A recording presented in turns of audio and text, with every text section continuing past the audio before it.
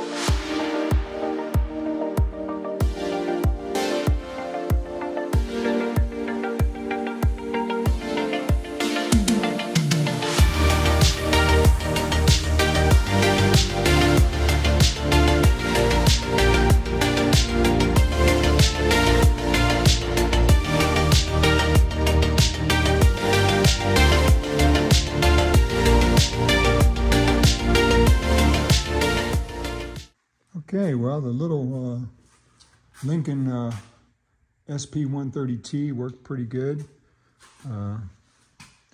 It's a small MIG welder, but you know what, folks? It worked well. There it is. It worked real nice on this lighter weight sheet metal. So you can see here I spot welded all the holes I drilled. You can see here, had good penetration. I'm pretty comfortable with the welds I got. As you can see on the back side, we got, as you can see the burn marks. Everywhere there was a spot melt, see that? Burn marks. That means we got good penetration and we spot welded to the lower piece. Real happy with that. I'm gonna blend these welds in and then we keep moving on. I think next on the agenda is to do a little bit more weld a few more of these spot welds down here, a couple on each side, and then hang the doors.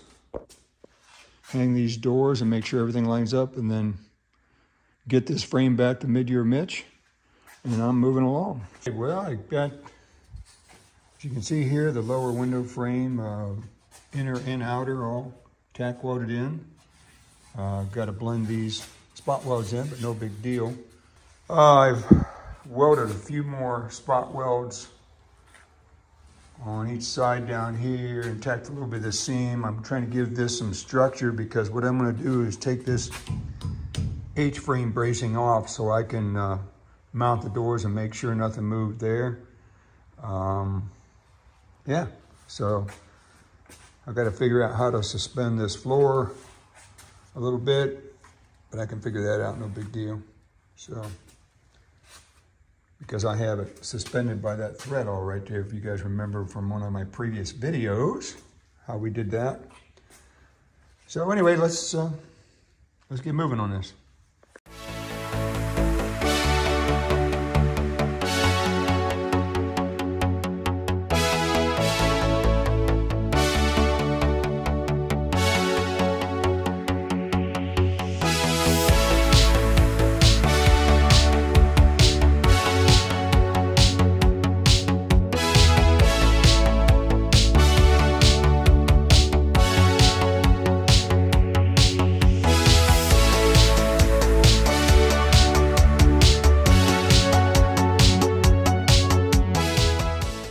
Okay, I got the cross bracing on the door openings out on both sides. Had to grind some welds.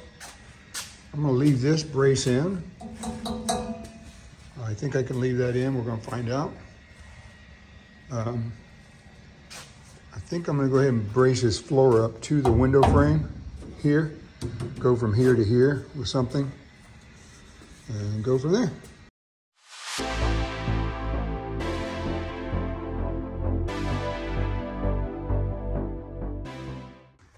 Okay, everybody, I got the doors mounted. Got a little bit of shimming to do still, but things fit up pretty nicely. I got the H-frame out. I'm pretty happy with the door fit. Again, like I said, I got some adjustments up here. This door, when it closes with the trim and stuff on, it kind of raises up a little bit like that. It's gonna look good. Same thing on this side. Got the door on. This one fits up nice. Happy with that. I've got this door mounted also. Fits up pretty good. Of course, got some shimming to do, but I'll do that final shim. I just wanted to make sure that I had the bird cage welded correctly. So if you, as you remember, a couple videos ago, I put the windshield in, the doors fit. Again, need some final shimming, but yeah, looks good. I'm really happy with my repairs and the dimensions of my repairs, so we'll keep moving on. Okay, everybody, I'm out here today. It's been a while since I've worked on this, had some personal things to take care of. Also getting the shop ready, as I told you before, for a 64 Impala two-door convertible. Beautiful car. What I'm doing today is I'm getting this chassis back out from underneath here. I have the bird cage all tack welded. Everything in place, doors fit up nice. So pretty happy with my repairs. All I have to do is the lock pillar repairs, which will not interfere with the integrity of the bird cage. So when I'm doing the repairs, I should say. So yeah, let's get this chassis out from underneath here.